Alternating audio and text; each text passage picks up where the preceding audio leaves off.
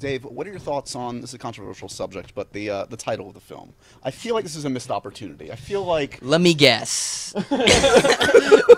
You would prefer that it would be called Now You Don't? Well, there are several options, I feel like. Or Now To See Me Too, or not, like the... Now You To Me, Now To See Me. It's kind of the Fast and the Furious model, where you Now You add Three numbers Me. It in has to random be places. Now You Three Me if there's another one. Right. But, this is the easy way out, is what I'm saying. I don't want to... Sure. I know it wasn't up to you guys, but if it was up to you guys, what would you have called this one? Well, we were just talking about this. I guess a lot of people are, like, very upset that it's not called Now You Don't. But when the first one came out, people were having enough difficulty trying to remember Now You See Me, and so to name a movie Now You Don't, and like also a standalone movie called Now You Don't, not inviting.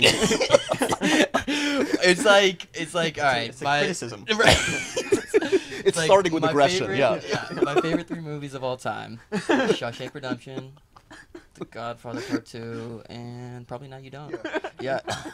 Some new ingredients added to the franchise this time, including the wonderful Daniel Radcliffe. Yes. How does he fit into the story? Is there... You guys strike me as... You're a huge Potter head, I would imagine. Sure, yeah. Which is your favorite of the Potter films? The together, I think, as a unit. As a unit. Do you know how many Potter films there were? Yeah, several.